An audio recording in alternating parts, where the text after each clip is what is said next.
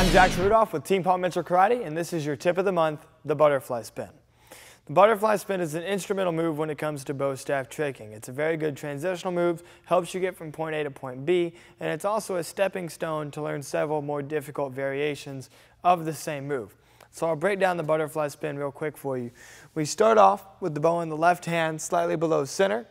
And when you do the technique, your thumb isn't actually going to be sticking out, but I have my students stick their thumb out just for directional purposes. So you're in a thumbs up position at first, then you turn the bow over, so now you are thumbs down. The bow will go directly behind the back. Then your right hand will come straight down onto the bow. I like to have my students wave to the front so they don't have their fingers up and then go straight down onto the bow. So now your thumbs should be pointing in towards each other. From this position, the bow will go out to the right side.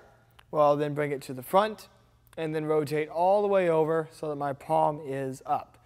From this position, my left palm is going to turn palm up and go on top of my right hand. This creates the butterfly of the butterfly spin.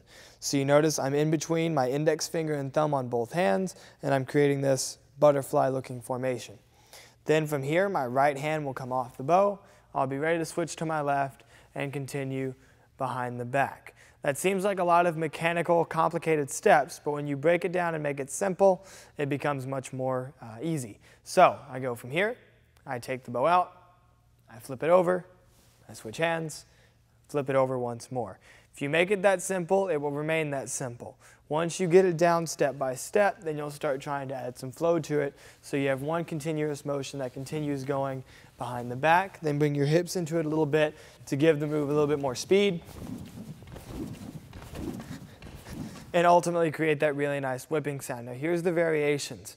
You can also take the exact same technique and bring it up above your head to set up maybe an over the head strike. So I can take the bow up, rotate until my palm is facing me, switch to my left hand, grab with my left and go directly into a strike from there. Or I can also continue the bow directly behind my back. This is good for versatility throughout a form. Say at one point in the form you've already done a butterfly spin and you need to do another butterfly spin in order to transition to another technique or to another combo. You can use an over the head butterfly spin, which puts you in the exact same position headed behind your back. You can also take butterfly spins up the right side to chamber for forward strikes. You can take butterfly spins up the left side to set up for different tricks like neck rolls and stuff like that. Now, next month you'll learn about the release. In order to do the release properly, the butterfly spin must be not mastered, but you must have a very good understanding of the butterfly spin first. So that butterfly spin ultimately will set up your release, where you're doing the exact same technique, rolling over to the thumb and then pushing off. That's what you'll learn about next month. But for now, keep drilling the butterfly spin, your tip of the month.